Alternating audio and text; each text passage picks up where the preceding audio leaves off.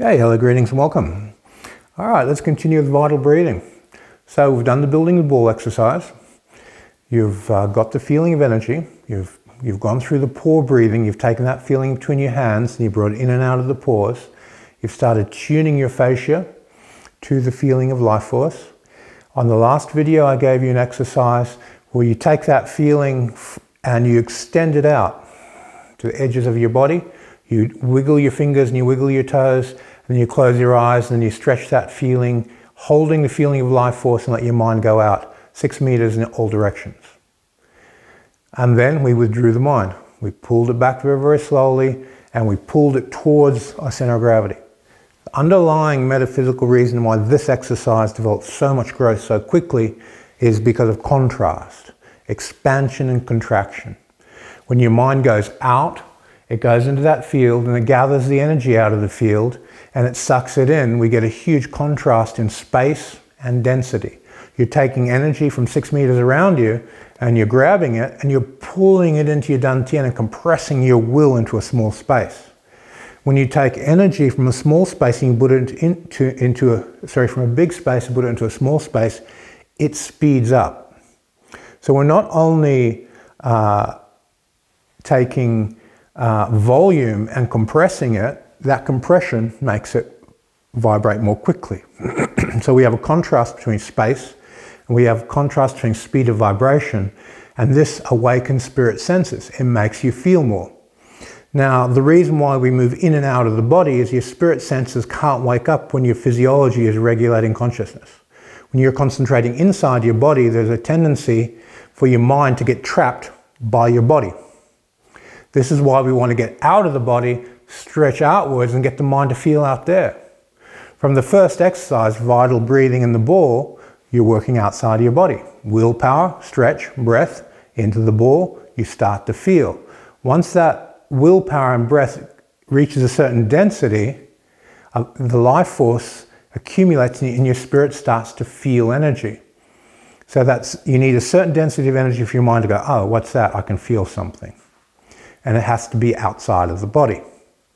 And then when we do the pore breathing exercise, we're just breathing through the pores. It's outside the body, inside the body, outside the body, inside. Spirit senses are allowed to function. If you cultivate chi just inside your body, like a lot of people, oh, just relax, relax, relax in here, you're not going to feel vital force. You need to interact between the inside world and the outside world and bridge it for this awareness and spirit sense to wake up. Going out 6 meters. 6 meters is interestingly a very, very important distance. Pull it back in, send it back out. Pull it back in, send it back out. This expansion and contraction activates spirit senses due to the change in space and the change in speed, density, compression of the energy. From there, we extend it out and then we pull it back in, but instead of putting it into our center of gravity, we are going to put it into our bones. So as we come back in, I want you to very gently squeeze the bones. And you squeeze the bones by opening the joint and taking the muscles and fascia and just by lengthening, squeeze the bone. So as you come back in, squeeze, squeeze, squeeze, all the way from your fingers to your toes, even around your skull, squeeze everything. And then release that pressure. And I want you to release that pressure suddenly and let the energy bounce out of your body. And then go out to that 6 meter distance. And then get to the edge of the body, move your fingers and toes and out to 6 meters. Close your eyes once you leave the body. And then pull back to the body. Draw it in. Be very aware of the spatial wave coming back in, how you're condensing. Now, instead of condensing it in your center of gravity, condense it in your bones. Start gently stretching the joints open to squeeze the bones from your fingers to your toes. Squeeze, squeeze, squeeze, squeeze, squeeze. There's a type of tension in this. And then you reach that compression point of the squeeze, pop, let it go. Open it up. Let your mind expand outwards, outwards, outwards, outwards, outwards, outwards. Get to the fingertips. And then move 6 meters away from your body in all directions. Up, down, left, right, forward, backward, spherically in all directions. Now, this bone marrow breathing of compressing the bones and releasing the bones, most people will do it with just breathing in and out around the body. And that works fine. It's a nice exercise. But when you send it out 6 meters and you pop when you release, the pressure difference of popping the tension and just letting it puff out, it radiates it out and it generates a type of a wave. So after you've compressed and you release and you just start letting the energy go, you create a wave, like a wave in the ocean, and you ride that wave outwards and let it go. So this wave moving away from your body is very, very important, because we're going to use a lot of different Qigong exercises where we condense energy in the core, condense in the bones, and then wave those energies out and move gravity up and down your body to create a compression, decompression, to get that wave to move nice and cleanly in all directions, or in a particular direction. So this energy awareness of the energy itself, aware of space, compressing it in a small space, being sensitive how it starts to heat the body and vibrate more quickly. When something gets hot, the speed of vibration increases, the friction increases, and it heats up. This will give you keys to the fire element. You have to make the life force condense, heat, and get really, really fast to get this fire element to awaken, to produce pure electric fluid. It'll reach a speed until it makes an electrical volt, where it pulses out of your body, and you have electricity moving out of the body. There's a wide range of metaphysical rituals in which this is a necessity. If you're building elementals, you're charging amulets, you're giving abhisheka to people, you need to be able to produce volts. Why? Because it bypasses all protection, security, demagnetizes the mental astral matrices, and it moves straight through everything like a lightning bolt and creates very, very interesting effects between the akasha, the mental world, the astral world, and the physical world. So these volts are very important. So in these basic exercises, they're not just, oh, I'm going to expand and contract vital energy. You're doing them for a very particular reason, so do them correctly. Okay. Body mechanics. You want to keep your knee centered. None of this pushing out or pulling in. If you want to push your knees out, turn your feet out so that the two triangles in the leg are on the same plane. Your ankle, knee, hip triangle and your center of your foot, knee, ankle triangle have to be on the same plane so don't wreck your knees. So correct that with whatever martial tradition you're doing. If you're doing a tradition that does this and wrecks the knees, just turn your feet out, keep the triangles on the same plane, now you're fine. Just fix the problems. The hips need to stretch and lengthen open a little bit. The quads here need to open, open, open, open. The tailbone hangs, the base hangs, and it controls the curve of the spine. Now you should have 1 to 2 finger width gap on your lower back if you're pushing your back against the wall. You don't want to straighten the lower back. This pinches nerves and does bad things to your body. Your body has a natural curve, you have to honor that curve. The midpoint of the scapula needs to be rounded back slightly to round the shoulders to make a very efficient curve between your hands moving through the back. And if you're too squared and your shoulders puffed, you'll disconnect at the shoulders.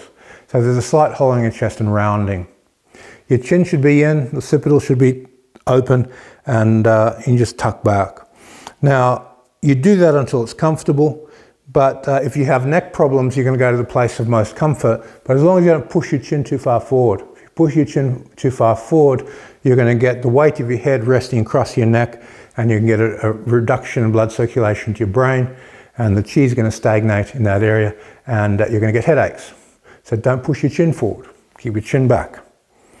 If you do get headaches, this is a possible one reason why. A lot of fighters will lean their head forward with a type of intent, and this is going to be not good for them. Okay, so other aspects of the body mechanics, the way you roll the shoulder down, hang the muscles, hang the elbow, hang the wrist, stretch the fingers. Now your elbow position, if you're working vitally, it's going to be low, it's going to be grounded. Your knees and your elbows are going to be grinding down to the ground and hanging together to produce connected mass. If you're working in the astral field, you're floating, you're up, you're in the feeling of the astral. Your heels are barely touching the ground. and there's a buoyancy. It's like you're floating in a swimming pool. So this elbow is going to be suspended, and because you're floating in waves of astral fluid. This is different to vitality. Vitality is much more elastic, much more rubbery, and much more gravity oriented than the astral body. So when we're doing the 100 hours of astral breathing or chi breathing, we're floating in the sea of chi. We're moving in a totally different type of space to when we're moving vitally. Vitally, we want to do all the walking to have an elasticity in the body, bring your center of gravity into the fascia, and then walk inside that feeling of life force all the time. When you eat, breathe vital energy into your food, and then bring the food into your mouth, vital breathe into your sense of taste, and vitally enliven your taste buds and taste vitally, not physically. You'll taste different feeling qualities, different taste qualities when you vital breathe. We'll cover that on later videos. For now, I want you to journal your relationship between how your mind identifies with energy. Do you have this, I am me and there's energy and we're separate? Or have you moved to, I am what I feel, I am energy and there's a body there, and it happens to be your body, but you generate more identity with that field of energy. You need to identify with it. And as you identify with it, your will start to influence it through the identity. If I am me and you are you, I can't affect you. But if I am you, I can affect you. So if my mind is a vibrational match to you, my will can influence you. But it cannot influence you if I'm not matching you. So there needs to be a part of your listening skill that becomes a mirror for whatever you pay attention to. And in this case, the mirror is life force.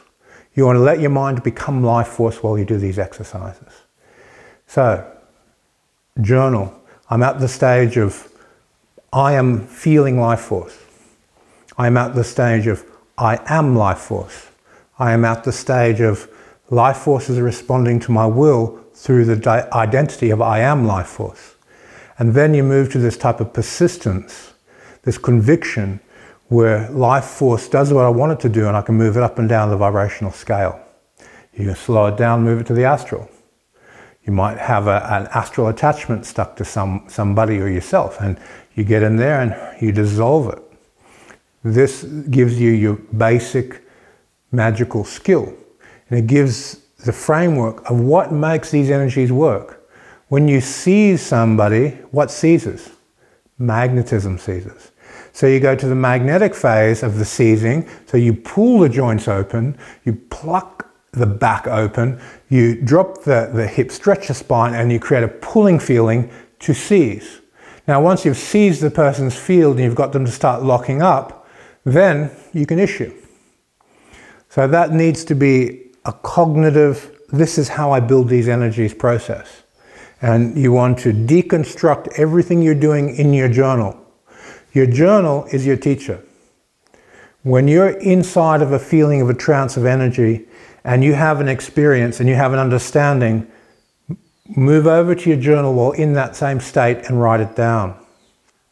And then when you read your journal and contemplate it later, you'll get to understand what you're doing, cause, what you're getting, effect, how to refine the cause to refine the effect and develop the skill more efficiently. Your teacher is your journal. You read that, contemplate it, of course. So you develop a relationship with your own subconscious mind and you teach yourself. But you need the journal as an intermediary between your unconscious mind and your consciousness to transmit data. You are your best teacher. Okay, so journal all these qualities very, very, very clearly. If you don't journal them, you're going to be a slow learner. This stuff doesn't take long. It's very, very, very fast. Now, as you go through this process, you're going to get subconscious, things that aren't true. Like people say, oh, it takes 10 years to feel chi. No, it takes 10 minutes. It takes 40 years to master the chi. No, it doesn't. It can be counted in hours, not years. This is very, very, very quick. What decides on how quick you learn is your mind. How flexible is your mind and how well do you understand what you are doing? If you are searching, you're going to have 10 years to find chi and 40 years to cultivate it. But if you're following a very, very clear, concise model and your mind understands what it's doing and it's tuning into the right things and it is very, very flexible and letting go of its past belief structures and following its blueprint and matching it clearly, then this develops very, very quickly. What takes time is people dwelling in ignorance of how it works. Now, I watched a video yesterday where a well-known master said a statement about a Grand Master. And this Grand Master said, if a person does Yang-style Tai Chi for their whole life and they don't get Tai Chi Jin, they should be ashamed of themselves. I was sort of like, what? No, that Grand Master should be ashamed of himself because he didn't make sure his students got it. It's his job to make sure every person who does Yang-style Tai Chi has Tai Chi Jin. So the shame's on him, not on you. It's the teacher's job to make sure the student is great. Okay, let's leave it there. Thank you.